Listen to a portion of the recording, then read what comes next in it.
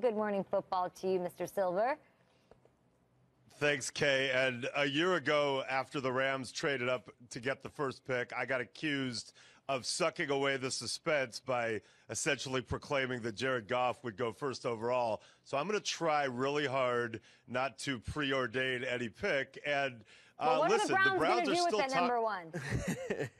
They're still talking about this, and Myles Garrett would be the obvious choice. And in 31 other facilities, I believe it would already be settled. There is some internal debate here. Some in the front office are of the belief that North Carolina quarterback Mitchell Trubisky should be the first pick. And so there are different scenarios. There is the trade down scenario. There is the take Trubisky first overall, or do you try to get them both? And that is taking Myles Garrett with that first overall pick and then trying to get back up from the number 12 selection.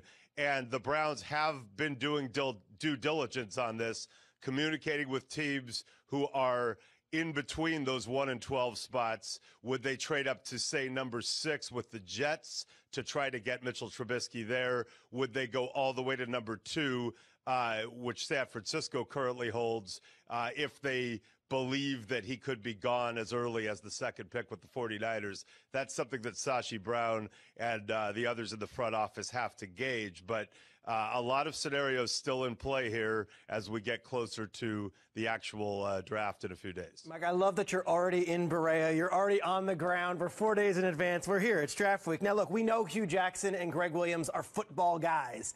The front office, though, there are questions. Are they sabermetrics? Are they analytics? They've got 11 picks in this draft, including the 12 and the 33 in addition to the 1.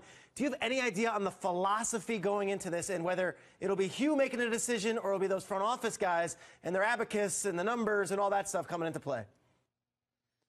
Really good questions, Peter. I'll answer the second one first. It will be the front office guys making these decisions. And last year, they kind of wowed us with their ability to trade down and parlay what they had into additional picks, which is awesome. Any analytic assessment would tell you that, but you've also got to know who to pick. They took 14 players last year. All of them made the team, but really we're kind of short on impact players, so the jury's still out.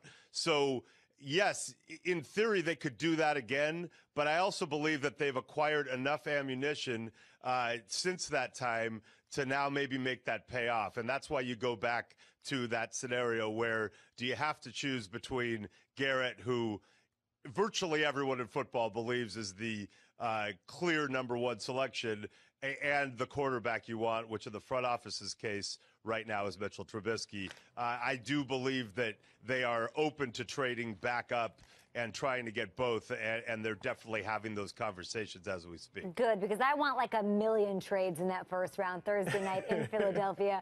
Michael Silver, thanks for joining us. I think is this your debut on our show, maybe live?